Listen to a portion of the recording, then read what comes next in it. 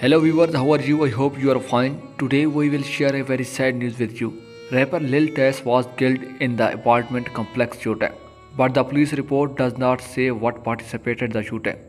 Rapper Lil Tys' death was revealed with the great sadness by his friends and the family. He was a well-known rapper with a significant fan base. The gunshot can be heard in a video titled "Rapper Lil Tys was shot to death" that was shared on the social media. On the internet, the video has gone viral. For the further detail, please subscribe this channel and press the bell icon for all the latest updates.